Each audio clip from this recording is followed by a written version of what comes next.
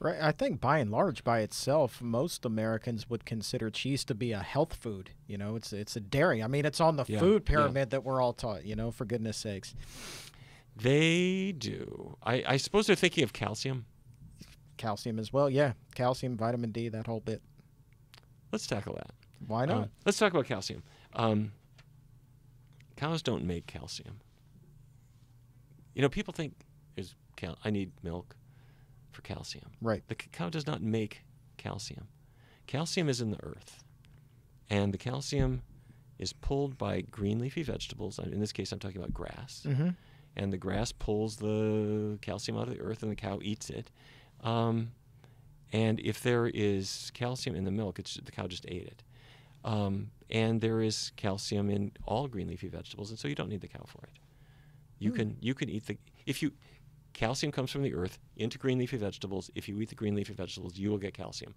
If the cow eats green leafy vegetables like grass, she gets calcium and it ends up in the milk. But you don't need it from that source because that's not where it started. Brilliant marketing on the dairy industry then.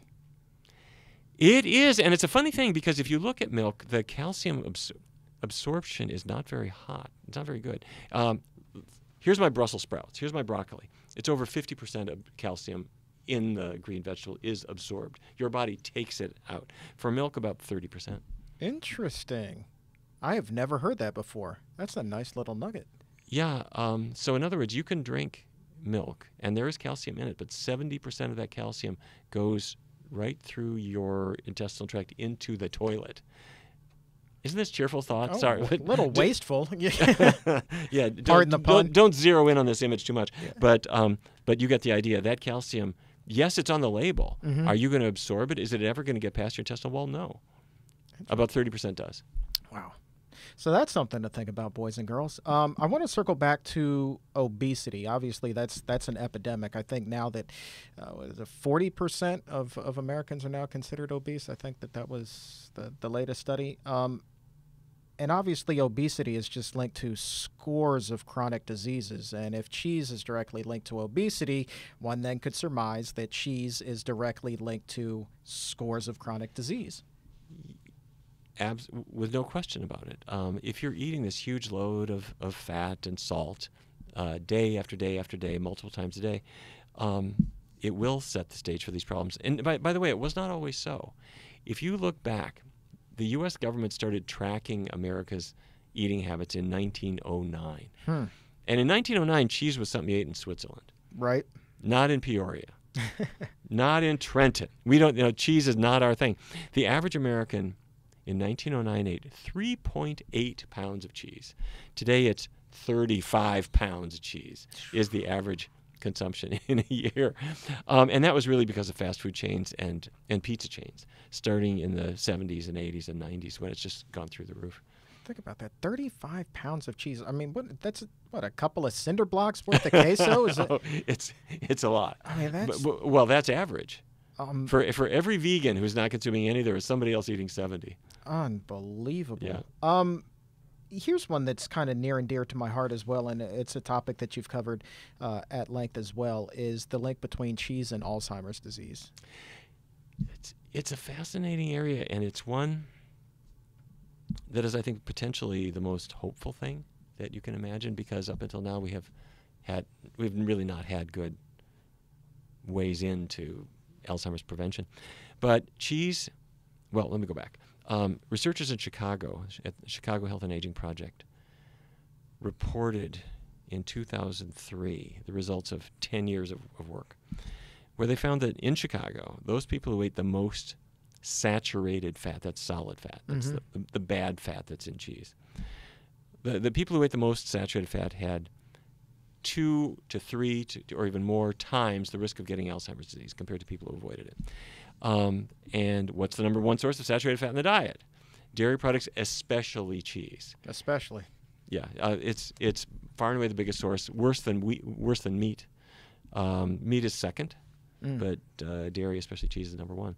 So, and there are many other things we can do to protect the brain. Right. But job one is to get all that bad fat out of your diet, because it causes changes in the brain, making Alzheimer's more likely. At least that's the theory, and the evidence backs it up. And I would assume then, as the amount of cheese that Americans ate increased since 1909. Then also the rate of Alzheimer's cases. Well, Jumped. yes, it's been jumping. It's been going up and up and up and up. And people say, well, is that just because there's more old people? Well, no. And then we're exporting this overseas. When you look at Western dietary habits now invading countries that, let's face it, if you were in Beijing, grilled cheese was not your thing. Sure. 50 years ago. Well, it is becoming that now, and they are seeing heart disease, certain cancers, diabetes, and evidence suggests more Alzheimer's too. It's challenging to do that kind of research. Yeah. But all the indicators are that that's getting worse too.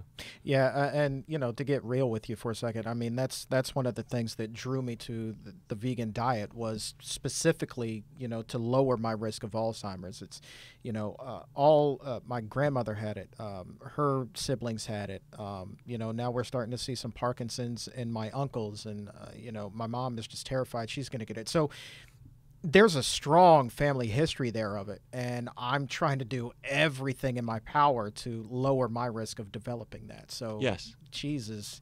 But as you talked about, genetics don't necessarily dictate fate. Right. Oh, absolutely. There is a gene for, you can call it a gene for Alzheimer's disease. It's called the ApoE epsilon 4 allele.